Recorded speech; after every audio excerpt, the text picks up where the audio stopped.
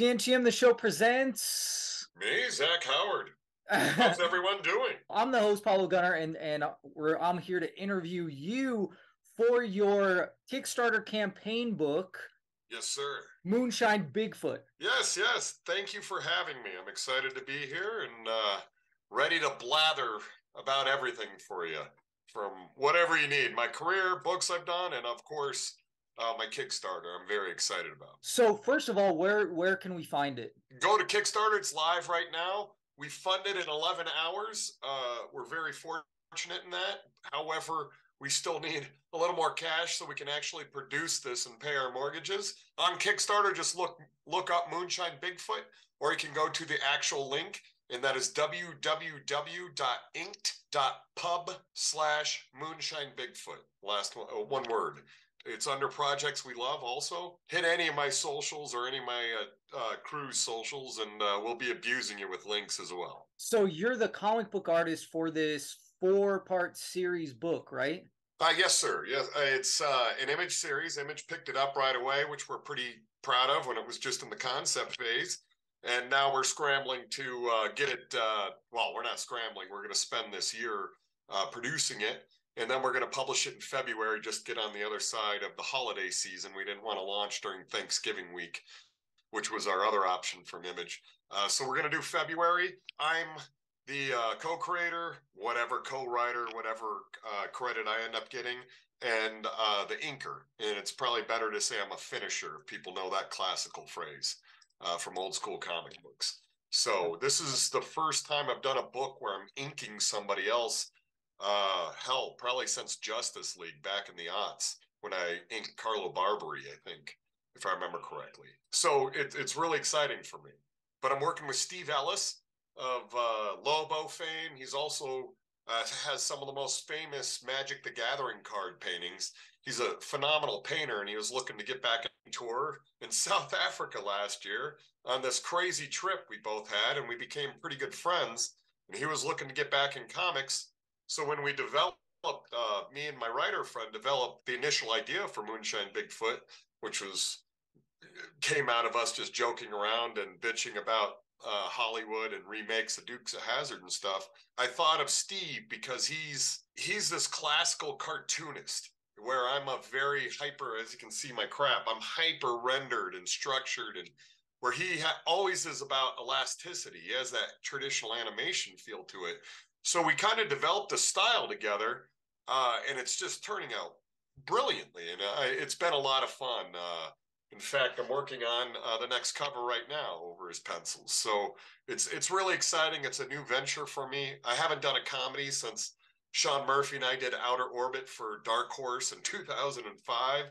Just beyond, I haven't had this much fun making a comic book in a very long time. So very excited. That's awesome. That's good to hear. I was gonna say, like, I saw the art and I was like, I read the idea and I was like, this sounds pretty out there. And then I saw the art and I was like, I'm sold. Like, this looks awesome. And Awesome. Thanks, man. and on top of that, just like you said, like Dukes of Hazzard, I was like, this is like Dukes of Hazzard, but with Sasquatch. Well, that's how we came up with the idea. I was bitching about Hollywood remakes just trying to retread a tire because they're kind of cowardly. They desperately want to tap into fan bases that are already there. Right. So I was just joking around. I was like, if you're gonna make Dukes of Hazzard 7, why don't you do something fun and have Bigfoot driving it or something? And then that's it. Just we built a world around that over like a 6-month period, and it became this surrealist kind of love affair with kind of 1980, about that time period. The Americana, the pop culture of that time of American pop culture. So we had the first wave of Asian influences like Speed Racer and all those goofy shows, G-Force, just wildly different than what we do, versus say Dukes of Hazzard or Knight Rider or A-Team or there's about a 10-year span between about 75 and 85 where American cinema, not always just cinema, but especially TV, it was a lot more tongue-in-cheek, and we didn't take it quite as seriously, though it was very simple conceptually and executed. They're almost like live-action cartoons, say the Dukes of Hazzard.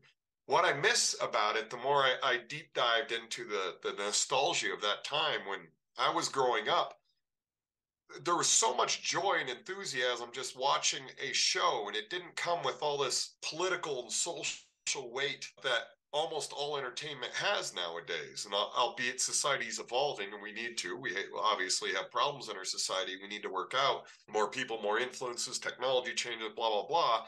But back then it was really simple, and you could get away with things like the Dukes of Hazzard, because when I was a kid, I absolutely no clue who General Lee was in the Civil War and what this flag represented.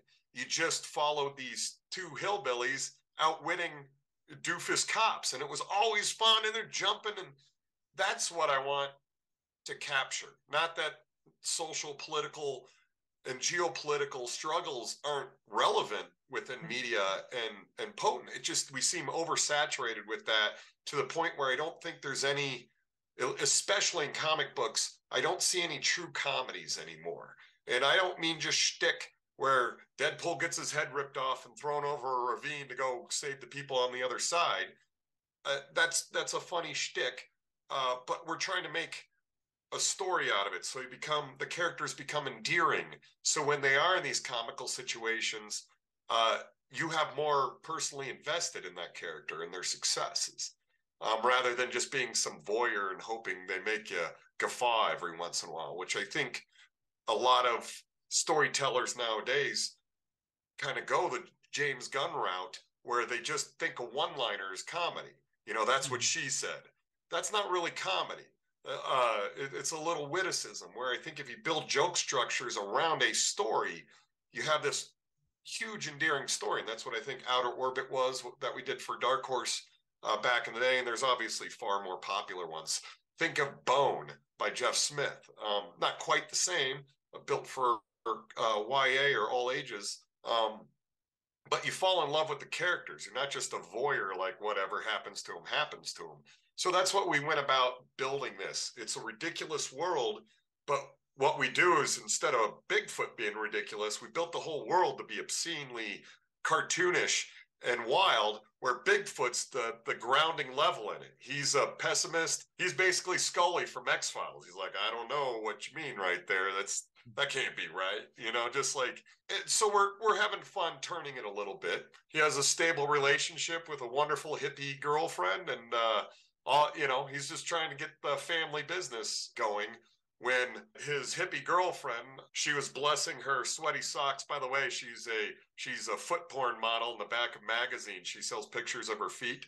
And she's very proud of that business. She was blessing her sweaty socks in the moonlight, dropped a psilocybin mushrooms on Bigfoot's still. Unbeknownst to him, they grew all around the still and infused with the moonshine. And that's the kind of the inciting, well, not the inciting incident, but the impetus for how the story moves along is this moonshine becomes a special batch. And it's so potent, a senator drinks it, and it's like on TV saying ranting crazy stuff and conspiracies and the truth of this and that. Next thing you know, the Illuminati's, or our version of the Illuminati's, coming after Bigfoot.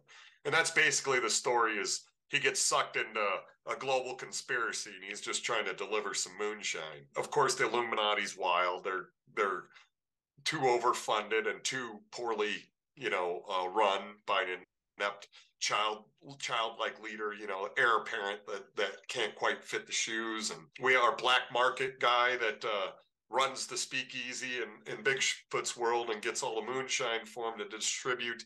His name's Uncle Pineapple, and he's a former children's show host, like what am I thinking, Captain Kangaroo-ish type thing. This is, sorry, all young people, I'm older in the hills, so we're going to get a lot of 1980s stuff and that type of stuff. He's also kind of based on a British children's host too. He's a blathering drunk now, but his puppet runs the black market, which it ends up being a lot of fun for scenes. It's just, my favorite element of just side character that has nothing to do with the story. We even have Ronald Reagan in it as he's an escape. You know what Chuck E. Cheese is? So they have the animatronics that sing the pizza deals. So He's an escaped animatronic doll from Chuck E. Cheese that's been repurposed to be president of the United States.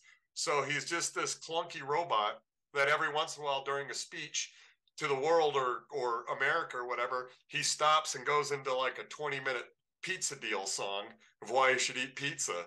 And that goes back to being Ronald Reagan and stuff like that. And that's kind of the flavor of our world. We're not trying to make a grave social point other than the importance of friendship, which is a through line through all my books, being loyal to your friends, loyal to your girlfriend, things like that. But other than that, it's not too heavy-handed. It's just a lot of fun. But I think we got a kind of lightning in the bottle because I think we built endearing characters that are going to take you on this ridiculous journey, which I think is important and missing in a lot of books to keep the reader from being a voyeur and actually an active participant, that you have something of value that you want to see and root for. So there you go. There's my first or second layer of blathering, sir. Awesome. Yeah, it looks like a blast, and it sounds like a really fun time too. Yeah. Is this 4 issues? This is just going to be like the first volume.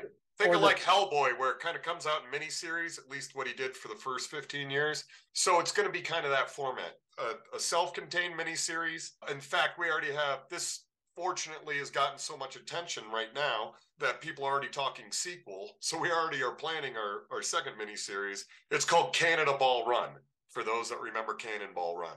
So where he's going to be running illegal maple syrup across the Canada lines. And each big story, we're bringing in a few other cryptids. In this one, we got a Chupacabra and Bigfoot. Those are the 2 main cryptids. But we have a lot of fun planned, from like drugged out snow yetis to chain smoking mothmen and things like that we're going to slowly introduce into this world, that there's other cryptids too.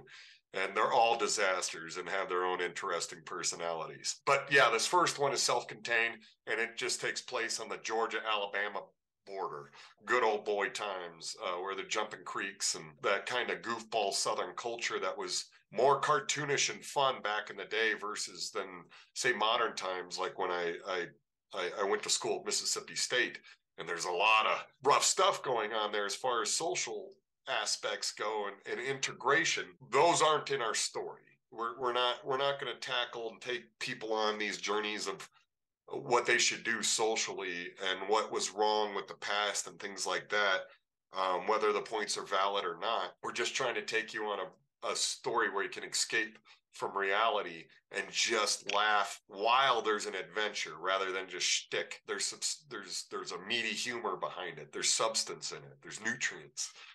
And we're working very hard to build that. Okay, awesome. Yeah, and like I said, just from what I've read, from what I've seen, it shows. Thanks. And it looks like you said, like things were backed fast.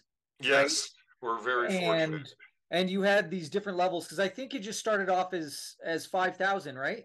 Yeah, we just wanted to make sure we got enough money to pay our colorist, and then Steve and I were willing to work for free if we had to, which sucks because then it's just side jobs the whole time. But what we're trying to do now is to get people. We tried to make this Kickstarter so fun that people would back us to where we could work on this full time. We got 75 years of comic book talent between myself, Steve Ellis, and Nelson Daniel, who has more Eisner nods than any other probably colorist not named Dave Stewart. He's my longtime cohort. He colored that. He did the cape with me. Anything not named Hellboy, he probably did it with me over the last 13 years. He's just a true masterful painter and storyteller. So we got a wizard crew. Accolades, legacy. We've drawn every single book on planet Earth, including create our own things. We all have our own successes in that.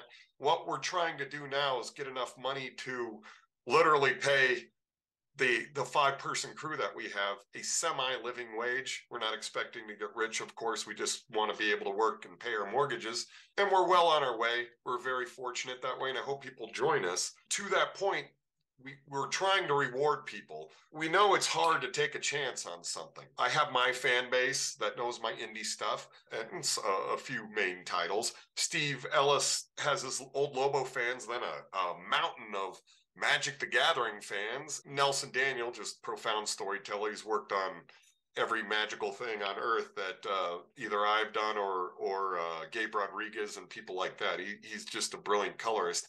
And I just think we got something very, very unique here. So what we did for the campaign is we've already reached our first 4 stretch goals. and we tried to make them attainable, nothing ridiculous like $80,000. You know, we tried to make them every $1,500, so people felt like we're kind of climbing up a mountain. It's not just some distant goal that can never be reached. We hit all four.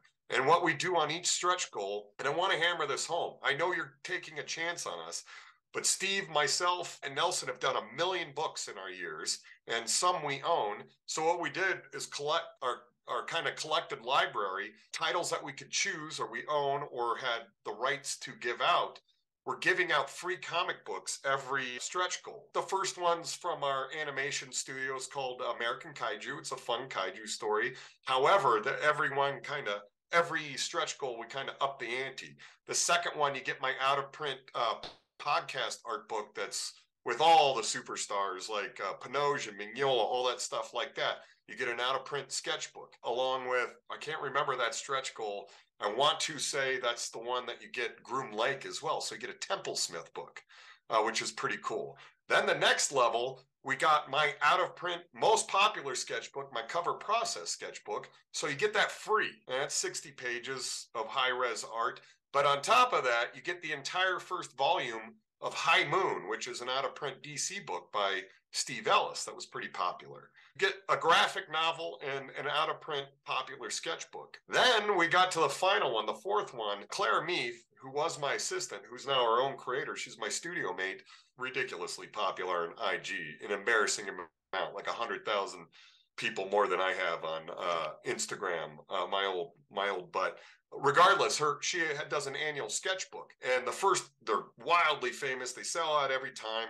The first 4 volumes that have been out of print for years now are available. Along with that, you get an Ashley Wood comic book called String Divers. That's 13 books you get for any level of backing. You give us $1 effing dollar at the end of this campaign, you get 13 comic books, and some of them are well-known, and by well-known talent, not just myself and Steve. Again, you get Temple Smith, you get Nelson Daniels' book, and now we're trying to figure out the next one. I don't know if I'm going to give away, I got to negotiate some of my more popular titles, but we're going to have another stretch goal at 18K or 50. I forgot what they said. Maybe it's 16. I'm not in charge. I'm the dancing monkey that makes everybody smile.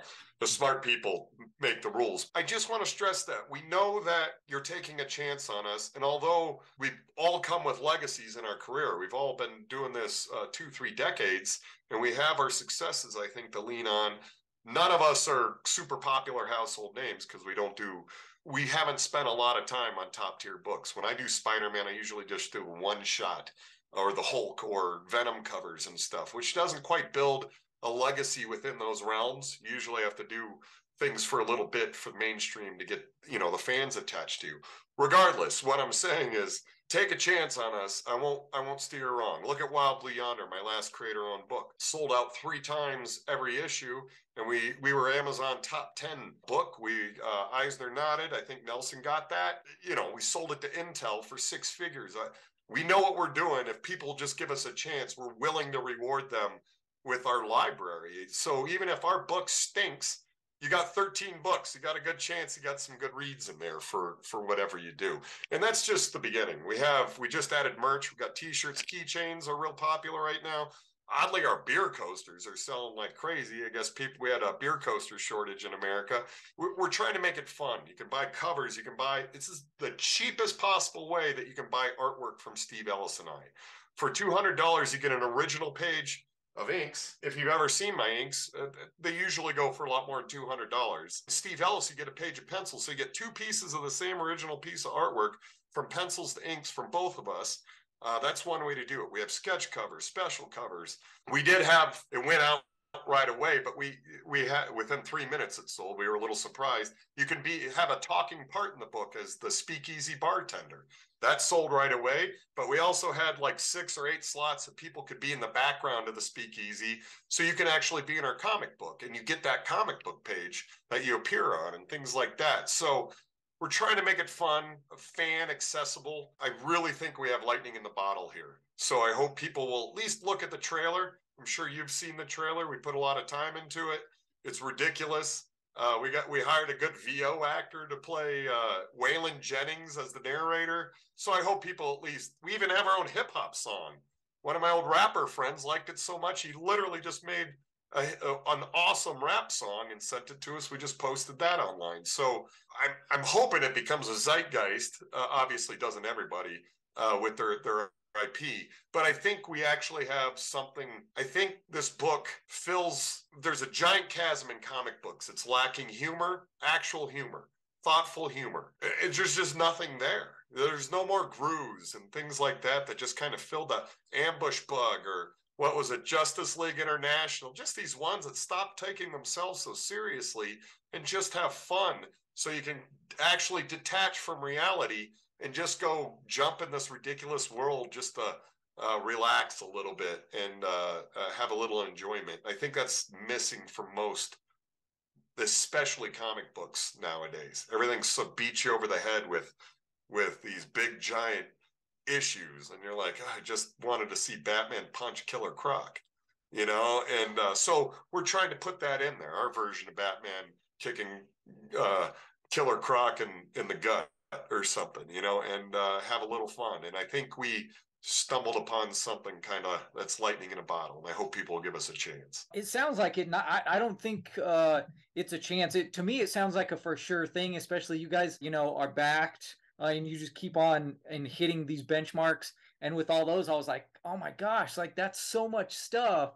That's Yeah. when you invest in one book, you don't expect to get, oh, I'm going to get all these other books. I've seen other campaigns and they'll go like, oh, you can get this, it's like essentially it's like you're getting merch is what you're getting for something that you don't even know if you're really into yet. But at the same time, like I've seen the stickers and I've seen the merch and it looks really cool and it looks really fun. And even my wife, she's like, oh yeah, like, Bigfoot and Sasquatch are the big thing. And I was like, well, I don't know what's going on, but people are. I just saw it. My buddy had it on like on his Yeti, and I was like, okay, yeah, I guess so. So yeah, Well, there you go. and then like you said, just the idea of your inspirations and everything around it. I think there's a certain point where the young generation, they know so little about the past that when you introduce these things it's so new to them that's what it is, right? Like to you Yeah. it's not new, it's what you grew up with, but they don't have that stuff on TV anymore for whatever reason.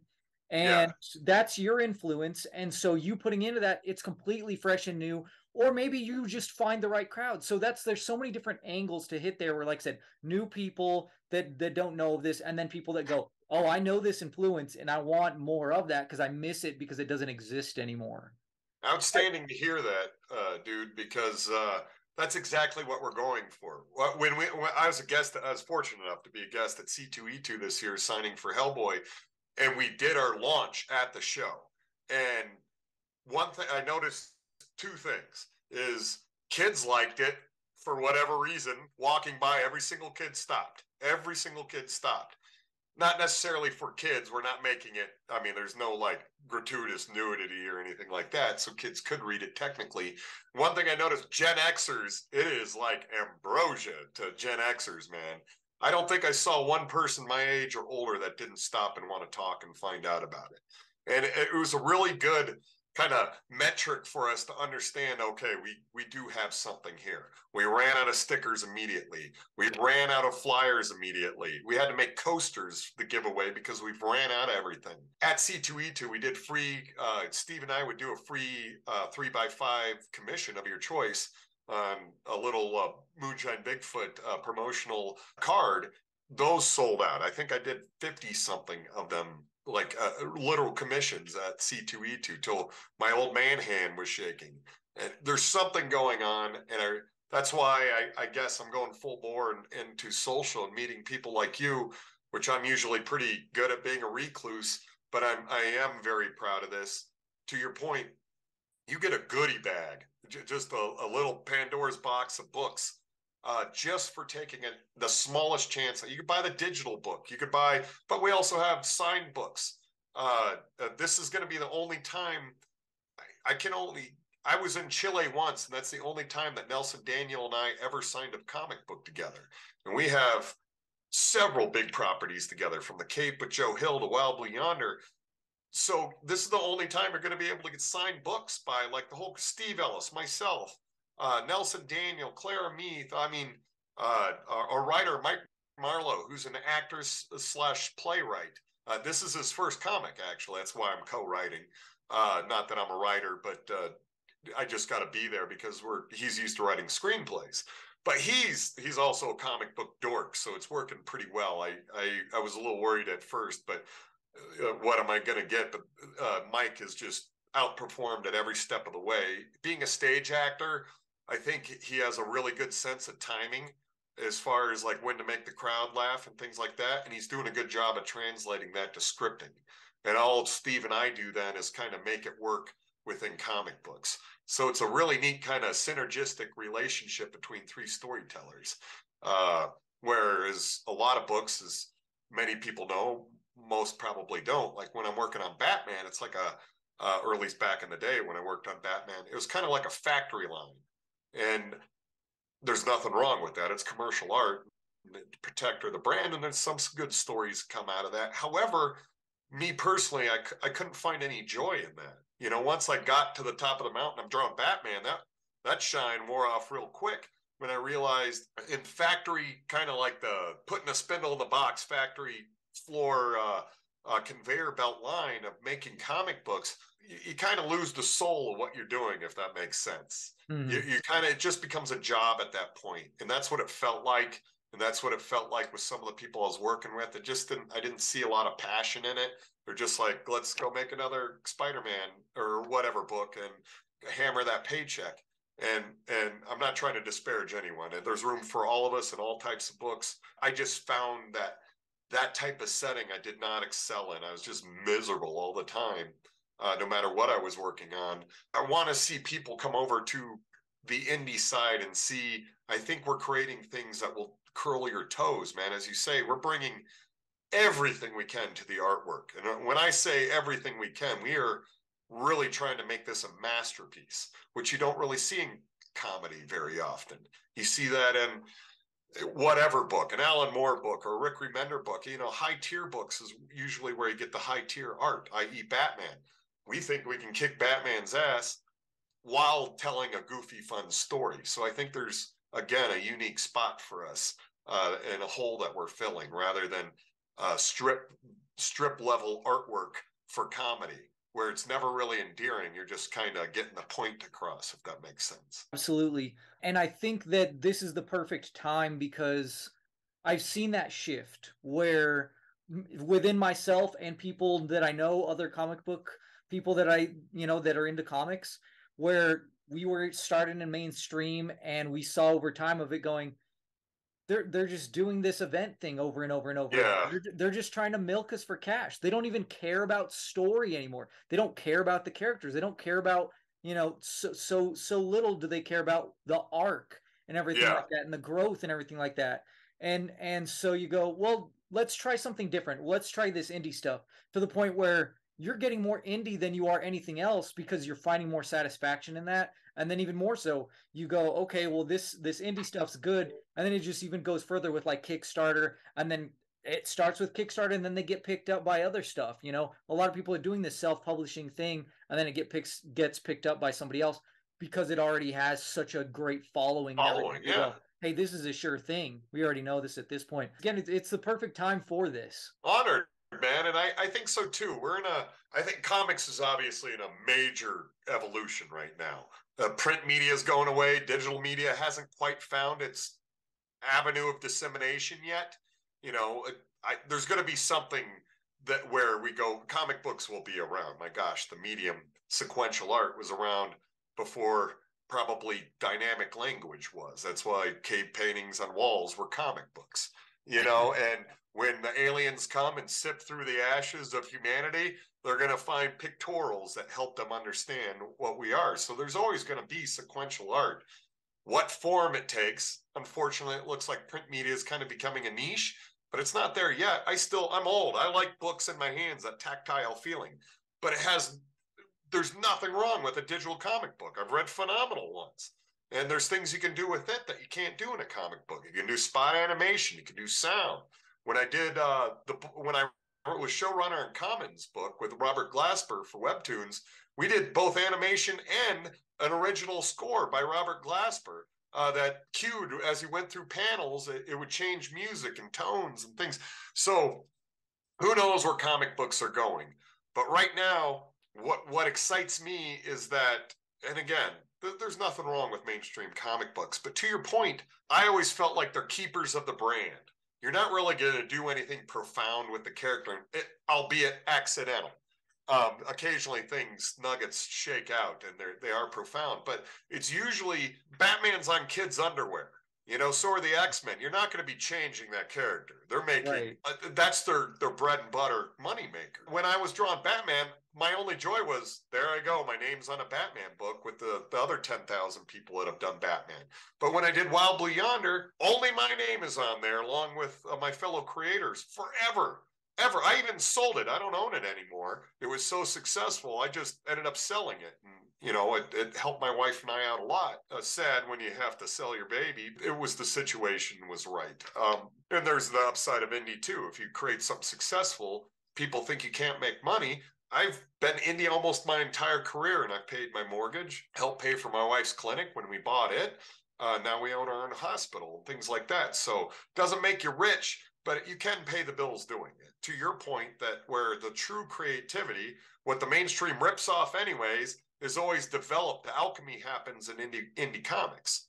All the major advances as far as the field, artistically, storytelling wise, format, everything always happens in indie, and then those more successful things that come out of it then are adapted by the big companies. Look, you don't have to abandon Batman or Spider-Man. Sorry, I'm picking on Batman. It's just the one that is coming up. And there's nothing wrong with Batman nor the people that do it. It's just not for me. I think it's like the difference between a fast food meal and a Michelin rated chef cooking you a meal.